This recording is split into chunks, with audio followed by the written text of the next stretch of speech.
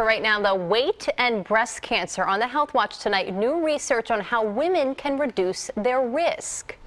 Well, health reporter Stephanie Stahl is here with this new study to tell us all about it. It's an important new study all about prevention. You know, a woman's chance of developing breast cancer increases with age. It's in fact the biggest risk factor. Well, now for the first time, researchers say for certain women, numbers on the scale matter too. Researchers have discovered a new link between weight and breast cancer risk.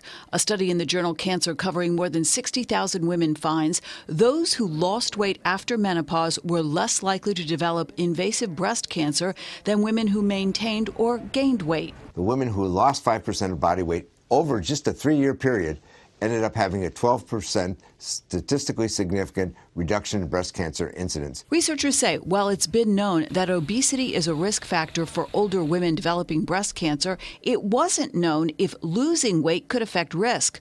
About a third of postmenopausal women in the U.S. are obese. It looks like once you get obese, there's a lot of body signals that stimulate breast cancer growth. And so the question is, even a little moderate change in diet and moderate weight loss will reduce those signals. Sarah Barron says she takes cancer prevention seriously. I am postmenopausal, and I could stand to lose a few pounds, and it's just one more incentive to persevere on that path. She says it's empowering to be able to do something to impact her chances of getting breast cancer and hopes other women will do the same.